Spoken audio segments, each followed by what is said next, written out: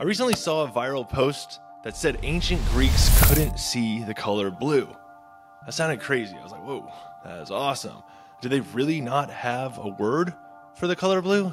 In Homer's Iliad and Odyssey, the sea is wine dark, the sky bronze, never blue. And here's where it gets even weirder. Across ancient languages, blue is almost always the last color to get a name. Without a word for it, did they even notice it? I couldn't believe it either until I read about a study with the Himba tribe in Namibia, whose language lacks a term for blue. They could see blue, but they couldn't categorize it separately from green with the speed or efficiency of people that have a word for it. But the Greeks did have words like kianos and glaukopis, though they didn't mean blue like we think of it. Kianos described dark, moody hues from deep blue to black. Glaukopis was used for Athena's eyes, a light, gleaming color that could mean gray, green, or blue, and also more about the texture. So did they see blue or not? Well, I think they saw it, but they just didn't necessarily think of it as its own thing.